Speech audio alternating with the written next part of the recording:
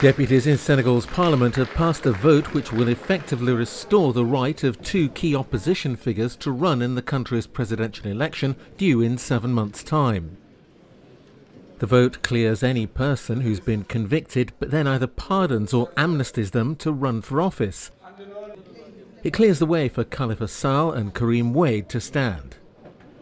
The bill does not only concern the modification of Article L28(3), he says, which allows the convicted person to regain his or her rights by being reintroduced onto the electoral roll once the remaining period of the sentence for which a pardon was granted has expired.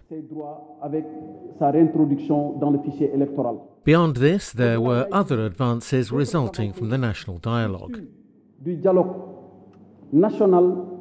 Sall, a former mayor, and Wade, the son of former President Abdoulaye Wade, could not run in the 2019 presidential election because of separate convictions on financial issues. But they may now be able to stand in next February's poll. Ce projet de loi vise à réviser le code électoral. This bill aims to revise the electoral code, she says. As we've all seen, President Macky Sall initiated a national dialogue which resulted in a decision to revise the constitution and the electoral code.